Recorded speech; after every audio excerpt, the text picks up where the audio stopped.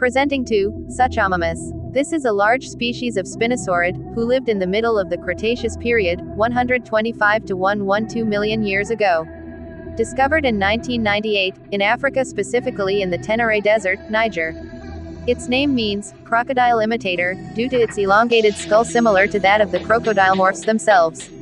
At first it was thought to be a Baryonyx, but its size and distinctive proportions caused it to be classified as a new species.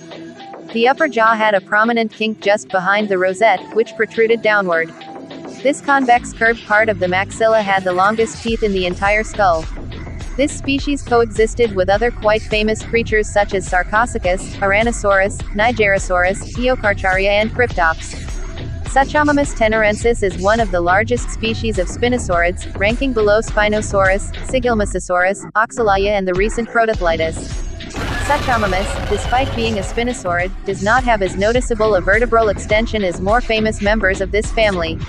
It is also theorized that Cretaceous is a possible synonymy.